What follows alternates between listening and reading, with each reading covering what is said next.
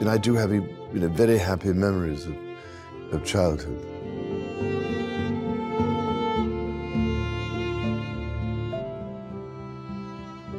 I remember when I was young, my parents both enjoyed filming things.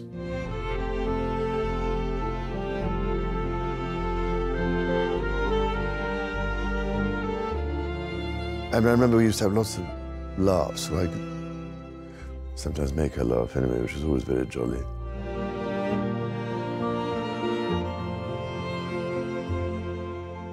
But my mama inevitably, was so busy, having to do all the tours abroad. I remember when I was quite young, trying to talk on the telephone when she was miles away.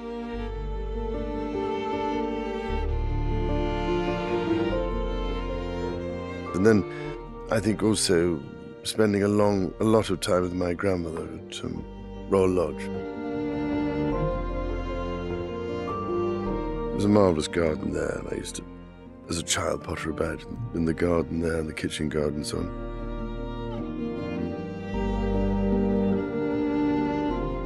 I learned so much from her of immense value in my life.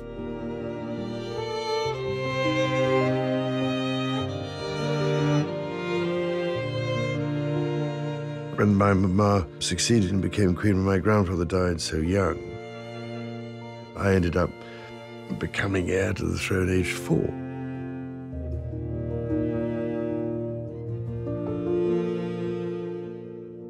It must have been a terrible shock in many ways. You can imagine at that age when presumably she'd hoped that she'd have a chance to do other things and, bring up her family.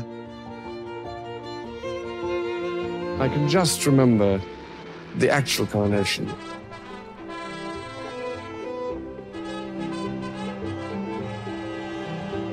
I remember my mama coming up when we were being bathed as children, wearing the crown. It's incredibly heavy. That's why my mama had to practice so much wearing it.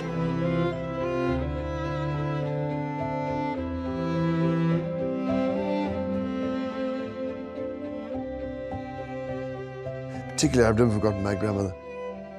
She used to say things like, darling, you must try and remember this.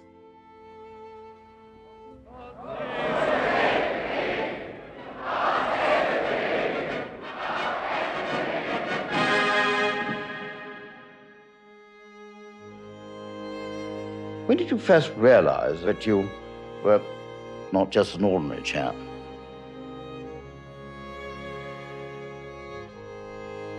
It's something that dawns on you with the most ghastly, inexorable way, that people are interested in one, and slowly you get the idea that you have a certain duty and responsibility.